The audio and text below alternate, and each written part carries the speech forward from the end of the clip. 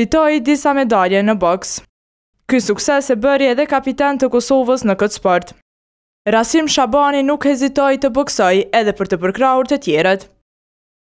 E sot ai ka nevojë për ndihmën e të gjithëve, pasi po thotë se ky sport i shkaktoi probleme të mëdha shëndetësore.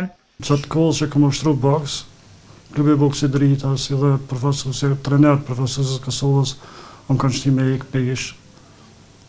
Më shumë se që duhet, po brekt, më kanë mjetë pa ujë. Shërim Shabani ka vetëm jashtë vendit.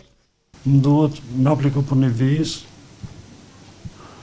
pasaj më duhet do pare mi pas me vete. Qëllimi jam kryesor është me shku në Francë, më trajtu atje.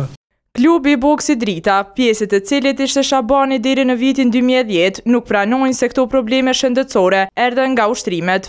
Mendon se kjo smuj i ka ardhur prej heqjes pesh, po gjë që nuk e besoj këtë.